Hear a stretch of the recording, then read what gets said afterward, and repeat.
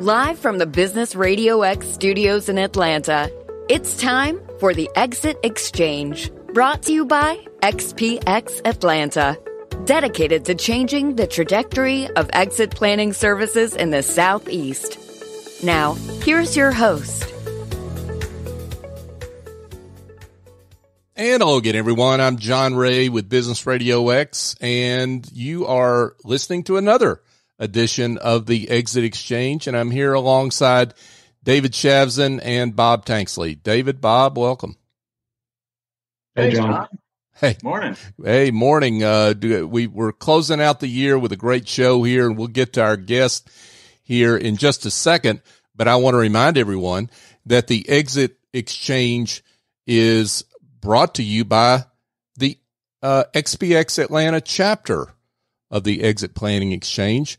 It's a local nonprofit association of diverse professional advisors who collaborate, key word there, collaborate, to help their private company clients build business value, transfer ownership, and create a legacy of success in their lives and communities. For more information, go to xpxatlanta.org. And now I want to welcome Tony Hill and Tim Templeton. Tony and Tim are with Trivest. Tony, Tim, welcome. Good morning. Hi, John. Good to be here. Hey, it's great to have both of you. Let's talk about, give everyone an introduction to Trivest. How are you serving folks out there? Well, Trivest is known as we're the oldest private equity firm in the Southeast. We're based in Miami. Our entire focus is working and partnering with family and founder-owned businesses all across the country. That's the one common denominator that we share with all of our partners and investments. We are very fortunate that we have a very deep team at Trivest. We focus in the lower middle market in all different industries, except those that we're going to talk a little bit later on this morning that are more cyclical in nature. We like those companies that have that are essential services and that kind of keep rolling through no matter what is happening in the market, the economy, pandemics, and otherwise. We're, again, very fortunate in the success we've had. We're probably among the most active PE firms in the country. We currently have 39 companies in our portfolio, and we've closed on, I believe, 41 deals this year, Tony. I mean, several in the past week. So we're trying to close out the year very strong. But again, our focus is working with those family and founder-owned businesses. They do things differently. That's how we operate. That's the culture we have at Trivest. My brother actually is the managing partner at Trivest. He's been in that role for 20 years.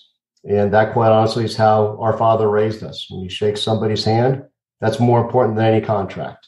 And that trickles all the way from the partners all the way down to everybody in Trivest and through our portfolio companies. That's a great overview, Tim. I would just build on one specific point that you made around founder-friendly private equity and what that means.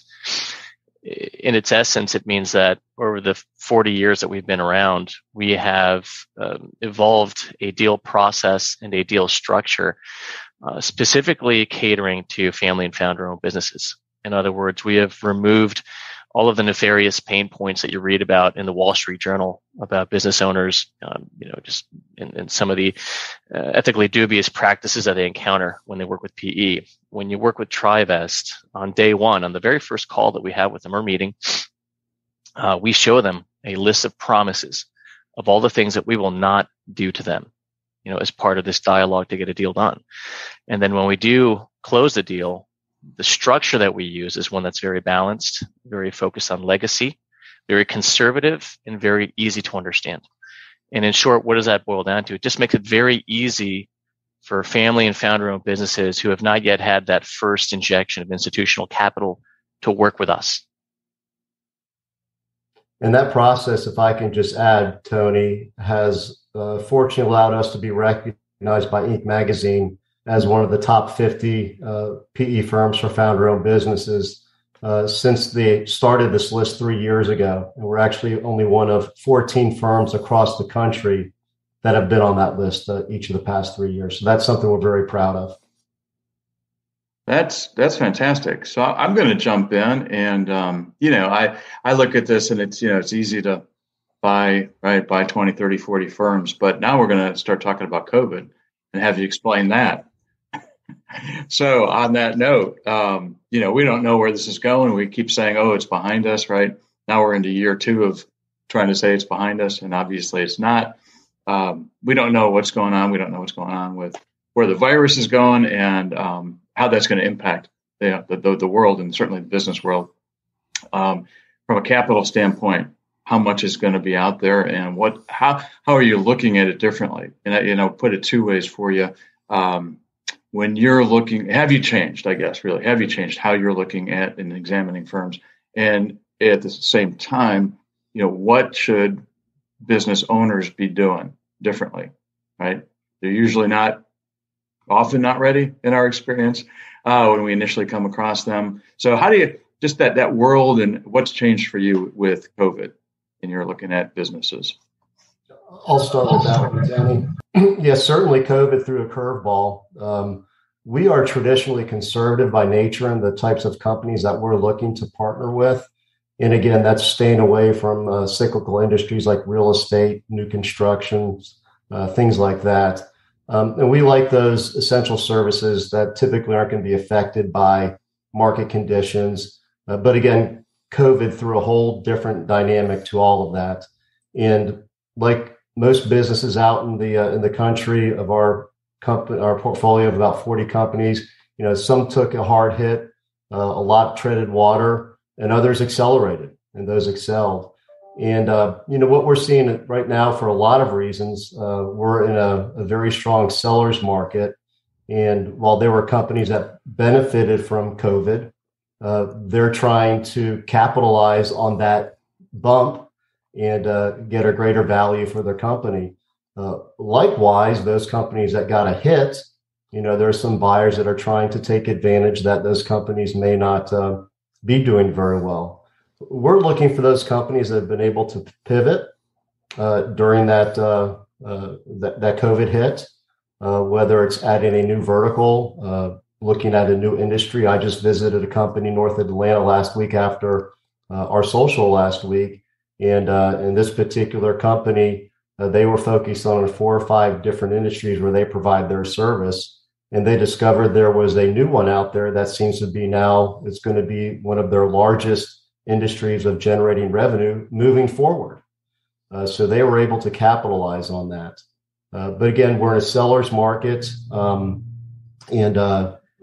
people are trying to either take advantage one way or the other of what's happened in that. But we're continuing to go with our stride of those that are going to be able to ride through different situations and be able to move forward. And Tony can probably, expand on that some. Yeah, maybe I was going to just, Tony, do that. And when Tim's talking about those that got the bump, what examples, what industries, and are those bumps, are you looking at those bumps as permanent or at least midterm positive and keeping that trend going? Or is this a 2020, 2021 bump?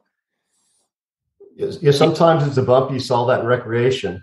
A lot of recreational industries and businesses where everybody now is going outside and buying bikes and building swing sets and building pools and things like that. So how long is that going to last? We're not sure. Probably not continual year after year, but like the company I was just talking about, they've added a whole new vertical to their company. So those are the kinds of things. So we need to evaluate that. And then others we've seen them, as Tony will, tell you, have rebounded back to their 2019 numbers. And that's really what we're looking for. Yeah. I think that's the biggest thing that's changed. I guess to take a step back, one thing that has not changed is that, in the heart of, the pandemic in 2020, when there were a lot more unknowns and unknown unknowns than there are today, Trivest actually still had one of its best years in firm history. And in large part, that was because of the conservative nature of how we structure our deals and, how we manage our portfolio companies. We don't over-lever our businesses. That's a core tenet of the Trivest Promise. And that made it a lot easier and faster for us to batten down the hatches, right? When some of our peers out there were struggling to ensure that their portfolios had liquidity to ride out the storm. And we were able to, this is not an exaggeration, within 2 to 3 weeks, we had everything tied down and we're able to resume, something close to a normal operating posture. Now that was 2020. In 2021, I completely agree with Tim, right? I mean, I guess firstly, I would say, how we look at deals has changed. Like a lot of other companies, necessity kind of being the mother of invention, or in this case, adoption. We quickly pivoted to a hybrid model. We've embraced virtual technologies, and that's not going to change. I mean, we are now, I don't have a number in mind, but I can just tell you anecdotally that we are significantly more efficient in how we are finding deals, engaging with business owners, doing a lot of things by Zoom. That saves us time and helps us push deal processes faster. And I think, look, one good example, going back to 2020, I'm kind of jumping back and forth in time here, is, whereas a lot of PE firms were kind of just stuck for a while, we actually were able to close a major platform investment without ever meeting the business owner in person. And it's a very exciting platform, by the way, and it's great to have them in the Trivest family. But going back to Tim's point, yeah, I mean, I think the biggest thing now, of course, is measuring COVID impact, and some industries were of course found some incredible tailwinds. Others got crushed, and kind of figuring out which trends are here to stay, which are temporary. And again, also, as you pointed out, Tim, kind of identifying, which business owners maybe are kicking tires a little bit. They realize that their business is probably going to be at the largest peak they might see for the foreseeable future. And they're out there, and rightfully so, trying to see if they can optimize a sale price. And we spend a lot of time untangling all that, and bringing a lot of resources to bear to figure that out. And then the last thing I would mention is that, there are, to David's point, there are new risk categories that have emerged as a result of COVID. And who knows how long these single event risks are going to be here. I mean, anything related to supply chain, of course, is now a big part of a lot of deals we look at. Who would have thought, a couple of years ago that, having just a US based supply chain could be a saving grace. And today it is. If you're manufacturing in the U.S. or sourcing from U.S. manufacturers, you have a gargantuan leg up over, your peers who are nearshoring or offshoring. And similarly, businesses that rely heavily on unskilled labor, 2 years ago, not hard to fill those roles. Today, that represents a major new risk category that, again, who would have thunk it? Back in 2019, but yeah, it's a different world, but we're navigating it like everybody else. Are there inflation? Just quick follow up about just really quickly. Are there industries either in your portfolio or others, or who like you say, are traditionally long term, very steady kinds of businesses that are dealing with either those supply chain issues or people issues right now? What in your portfolio is hurting these days, and what do you see coming out? Is that, get out the crystal ball. We are recording this, but, what's hurting now? Well, I can tell you that we are the largest franchisee of Massage Envy spas. So I'll let you guys take a wild guess, which direction that business moved in 2020. But, we were able to batten down the hatches there and ride it out. And, that portfolio company is by far, in terms of, add-on volume, our most acquisitive. And, we've got the spigot turned on maximum right now. I think we've closed, at least 5 or 10 more add-ons for that business this year. So it's going well. And, people are going back into spas. And to your question, I mean, a lot of all those businesses, all those, hospitality / travel / experience related businesses that got obliterated. We're definitely seeing a comeback on those. We're seeing, renewed interest, businesses that we could not, for example, have invested in last year. because of COVID and just insecurity around where that was going, and just the fact that the numbers were so low. We can't justify investing in a business if we don't have at least several months of trajectory to point at and say, hey, this company's coming back. We can see a light at the end of the tunnel. Well, look, fast forward a year now, companies that we had looked at last year, and we explained that to them. Now they're coming back and saying, hey, look where we are now. We're within striking distance of not only eclipsing, our 29 financials, but business is great. In a couple months we're going to be above that. I think other spaces that another space that, not to tip our hat too much, but another space that we're interested in is anything that involves credentialing or skills uplift.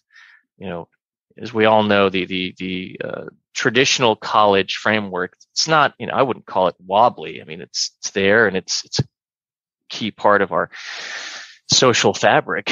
But there's no question that, especially related to, some of these unskilled labor shortages that we have, a lot of people are looking to level up in skills, level up in pay.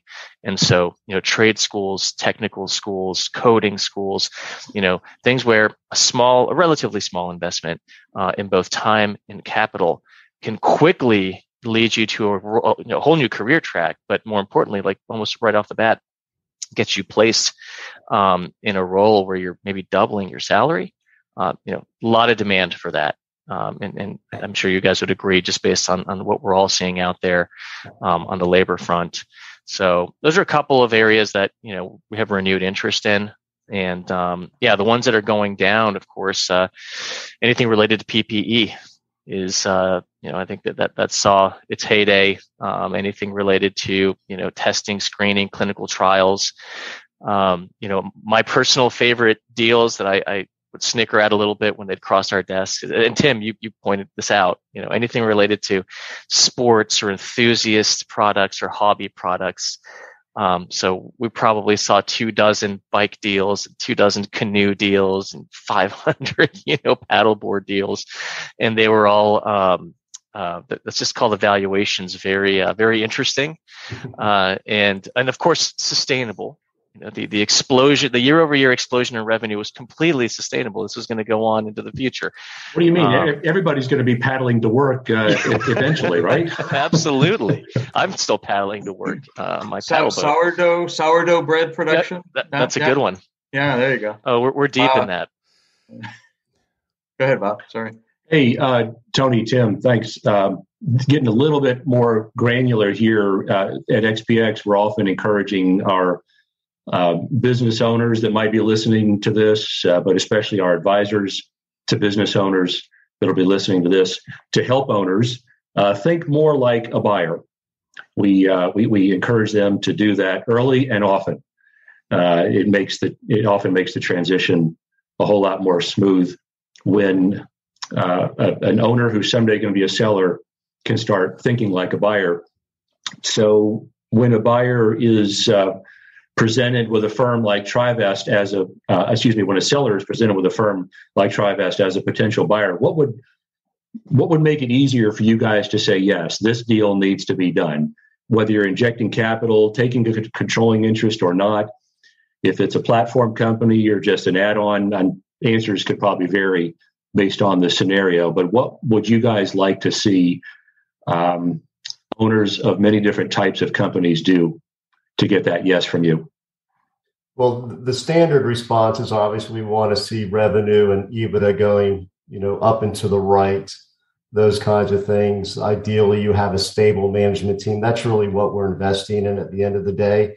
But the one question that Tony and I always like to ask a founder is, what is your dream here? If we were to remove all the barriers in front of you, whether it's capital or a team or technology, whatever it is, if we were to remove those barriers away from you and allow you to achieve that goal, that dream you have in your head, what would that look like?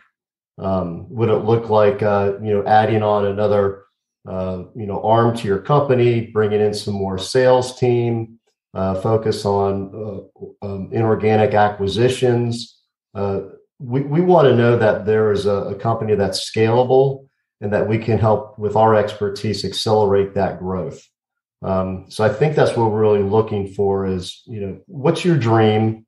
And can we help that be achievable? We want to look for the right partnership. And when I say partnership, sometimes that means the founder continues to stay on.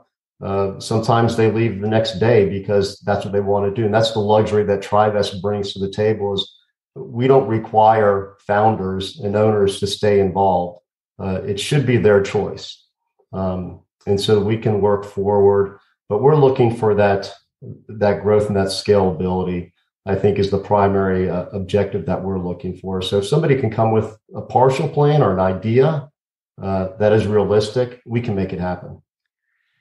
And I think there are a handful of just basic blocking and tackling type things that a business owner should do, before they go into this first conversation, serious conversation, let's call it, with a strategic or financial buyer. I mean, first and foremost, and I know this sounds like super obvious, but define your goal.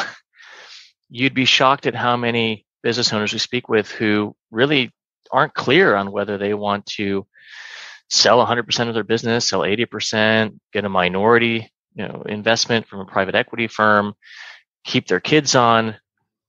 That's the most important thing, knowing what do you want. And that makes our life a lot easier because it just makes it, easier for us to ascertain whether we can help. I think second is knowing your financial story like the back of your hand, because that's the very first thing we're going to ask about. What happened in 2019? What happened with COVID? What happened during the last recession? Why did profitability drop 25%, 3 years ago? Understanding the ups and downs and being able to contextualize them, that's mission critical. We can't do that for them. We can ask them about those things. They have to give us the answers that explain what happened, and that makes it possible for us to continue our diligence. Preparing a growth story that's defensible and logical. I can't tell you the number of deals that Tim and I look at where it's a really good business, very profitable, consistent, great management. But we ask ourselves, how do we grow this? So coming in there with, a very viable growth strategy, and it doesn't have to be something they can do on their own. In fact, to be honest, some inside baseball, we love it when a business owner says, hey, I could quadruple the size of my business if I had a little bit of extra help here, or if somebody was enabling me more on the HR front. That gets us excited because that tells us. We hear that a lot. Yeah. I'm not surprised. Obviously, getting your documentation in a row, that's easy. Just make sure you have that stuff ready. Nothing, time is the biggest killer of deals, as everybody on this call knows. So, don't give a PE firm or even a strategic buyer, more of a reason to lose interest. Try to get that stuff, packed up and ready to share as soon as possible. And now I'm going to look at the flip side of the coin. And this next comment I'm going to make is near and dear to my heart because it involves a deal that I personally sourced and was super excited about, and it exploded. But rule number one about the things you don't do, right, to get a deal done is you do not, under any circumstances, tell the world or your employees or anybody that you're considering doing this. I have seen this explode deals in glorious fashion at the 11th hour. Don't do it. Just, I know it's a big deal. Find someone else to help, but don't tell your company until you're ready, until it's the right time. Folks, we're here chatting. We're here chatting with Tony Hill, who you just heard from, and Tim Templeton, and they are with Trivest. Trivest is the oldest. I love that PE firm in the Southeast. Guys, I would love to hear a success story around the Trivest Promise. So you list and we won't get into all the transactional pain points, but they're very interesting in terms of those pain points that PE founders typically get thrust upon those founders of companies, I should say, and family-owned businesses by PE firms. and you talk about how you avoid those pain points. Talk about maybe a success story where you've come in to a situation and not required a lot of these onerous provisions, and that's worked out successfully both for the company and those owners and for you. Yeah, you could probably give a specific example better than I can. Yeah, sure. So I think let's just point at let's point at Trivest's most monumental deal. So it was a company called Down Hour Plumbing. I want to say we made the investment in 2017. So this was a small family-owned plumbing company in Lexington, Kentucky. When we invested in the business, they had around $5 million of EBITDA. And the owners, like many business owners, were not, they were not keen on having debt on the business, right? I mean, the vast majority of business owners have never borrowed money, and they don't want to. It's just kind of it's in our DNA. So one of the reasons that Trivest was a very good partner for them was, well, there were a few, but the first was, when we use leverage, and we don't always use it, but when we do, we use industry minimum levels of it, right? So maybe 50% equity, 50% debt, but none of these crazy, debt multiples that you see other PE groups use. That, sure, if a deal works out, it's going to really tweak their return, but you're also introducing a lot of risk into the scenario and a lot of debt service. So we were able to come in with I think even lower a lower debt load than that. We also they wanted to retain a big portion of the business, and I think more than average. We were happy to accommodate that, and on top of that, the strategy from the get-go, of course, was to do a consolidation strategy and roll up other plumbing companies in the area, and also we eventually expanded into an adjacent space, which is HVAC, and eventually via acquisition, we went from a tiny little family-owned business in Lexington, Kentucky, to a regional behemoth known as the Turnpoint family of companies, and we sold that to OMERS last year at a fantastic outcome for everybody involved. But going back to what was important to the owners, they didn't want to be diluted, and knowing that we were going to be going into this aggressive roll-up strategy, and we were able to execute on, I want to say, 13 or 14 add-ons over the course of I think 3 years. And because we didn't over the lever the business up front, and just because of our relationships and our experience, we were able to execute all those add-ons without diluting the family. And so when that second bite of the apple came around, that family, who had a gigantic piece of the business, did phenomenally well. They didn't have to assume any more risk than they were comfortable with, and that is an outcome that I think was very Trivest unique, because not only do we work very hard to again to structure these fair and balanced deals, but value creation, which is something that we could have a whole other episode about, is our other stock and trade. I think we probably have the largest portfolio support group in the lower mid-market, and these guys are they are here to enable our entire portfolio via a number of tools and resources and partners to execute on these really audacious growth strategies. And I don't believe the Down Hour family would have been able to find a better partner to get them to the next level. And to expand on that, the promise that you brought up, John, and Bob is going to laugh at this because I always mention it. There are two things. There are several pain points that we removed during the transaction process, and two of them I'll highlight. And one of them is that we don't have earnouts in our contracts. So when we see, Bob's giving me the thumbs up.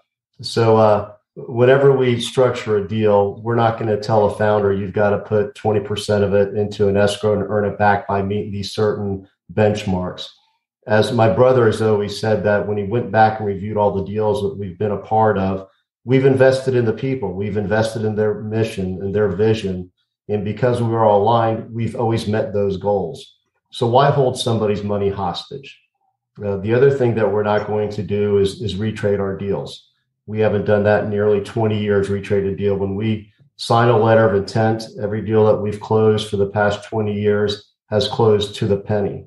And the important part about that, John, is that the most important part of a relationship is not the day of the transaction and the closing. It's the day afterwards when you're partnering and working together. That's when the real marriage begins.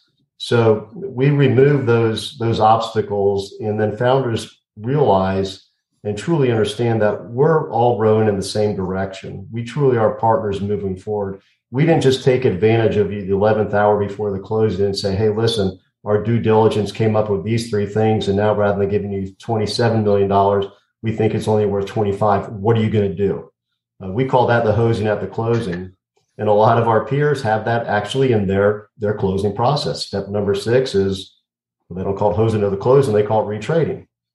We remove those pain points, and that's what allows us to have the success with the Don Howers that are in our portfolio. Well, we're running down on time, but I want to real briefly, because we've got business owners listening that may not be familiar with the term, define retrading briefly, if you will. Talk about what that is. Give the example. Yeah. So the retrade is, that's one of the most despicable PE practices out there. So, the retrade is when at the 11th hour, right before you're supposed to close, as Tim kind of illustrated earlier, PE group suddenly shows up on a call and says, hey, we're really sorry, but something turned up in diligence and our investment committee can no longer sign off on the original terms of our offer. However, if you'd like to close on schedule, we can still do that so long as you're willing to take a small haircut. And that is sadly still something that happens out there because it's very effective. So we banned the not that we ever did it historically, but now it's just completely verboten. And, we always close on the terms of our LOI, period, full stop. Wow. That's important. That's important. There's a reason. There's a phrase out there, the hosing at the closing. Hey guys, I didn't know until right before we started the show here when you said that you are Trivest is in 4 of our XPX network chapters. Didn't know that. I thought it was just 2, Atlanta and Miami. Why XPX? What do you guys see in there that gets you excited as a firm, and why do you support it so much? I know Tim is involved in our Atlanta chapter currently on membership. Yeah, Tony introduced me to XPX. I live in Tallahassee. Our firm is Miami, and Atlanta is the closest spot for me. So I met Bob, John, and David, a year ago when I joined virtually. And to me, it wasn't really about just the networking. It was the collaboration that everybody talks about. And I quickly saw that not only was I meeting great people like the three of you and others, but I was learning a lot, and not just about my industry, but about the people that we want to help. So it comes down to, what decisions are people going to have to make that affect their estates, taxes, their wills, and all of those things start coming into play. So I've learned a lot from my discussions in meetings that I am talking now with founders about. It's not just about, hey, let's close on the dotted line and, let's have great success moving forward. But have you thought about what you're going to do when you finally take that step out the door? Everybody says, I'm just going to go enjoy my hobby, but they don't have a hobby. And then they quickly realize that what they've been doing for 40 years is their identity and defines who they are. So for me, it's been, such a great organization to where, as you mentioned, I now co-chair the membership committee and trying to share the good word with everybody else out there to really help our business owners. Like Bob said, we've got to help prepare them for those exits to make it not just a pop for them, but even more importantly, because Bob and I have run into this, you don't want somebody to shut down the doors to leave money on the table, but more importantly, leave a lot of employees out of work. So there's a big trickle effect here. Yeah, down in Miami. Yeah, so I'm in the Miami chapter, and Trivest is in, I think, 4 chapters total. And in fact, we're speaking with Mary about trying to launch a chapter possibly in Canada. But there's a few things I really like about XPX. I like the decentralized nature of the organization. I like that each chapter has its own, its own style, its own personality. But that chap that you guys go out of your way to host these interchapter, mixers, which I think are extremely valuable for me and everybody at Trivest who does it. The caliber of the professionals is very high, but we really love the mid-market focus here, right? I mean, what's one of the big, we've all heard of ACG, and they throw some big events, and they're fine. But I think that the old saying that you're meeting the same exact people there year over year, and that they're all, for the most part, either the same PE groups and the same major investment banks, that's great and there's value in it. But one of the things that differentiates XPX for us is that it brings us way closer to the kinds of business owners that we want to engage with. And by the way, taking a step back, the kinds of intermediaries and exit planning professionals that we want to have relationships because they have relationships with business owners. But it's just way closer to the core audience that we're trying to do deals with and that we do deals with. I think Don Hour was a great example. It was a small family-owned plumbing business. That's not the kind of company we would have found via a different network. But XPX has just proven to be an outstanding collective for the kinds of relationships that we really focus on and find great deals to work on from. Wow. Great words from Tony Hill, Tim Templeton of Trivest. Gentlemen, this has been great. What great work you do, and congratulations on your success. And we've got to get to the most important question, I think, at this point, which is folks that now hearing this would like to get in touch and learn more, whether they're company owners or intermediaries. How can folks get in touch and learn more? Well, certainly anybody can reach out to me. Our contact information will be on this podcast, or go to the Trivest website, trivest.com. It's very easy to find somebody who's willing to have a conversation at Trivest with any business owner that's looking to have a conversation about what opportunities and options there are available to them. Terrific. Tony Hill, Tim Templeton with Trivest. Gentlemen, thanks so much for coming on the Exit Exchange. Thank you very much for having us. Thank you very much. Great to be here. Thanks. Thanks, gentlemen. Yeah.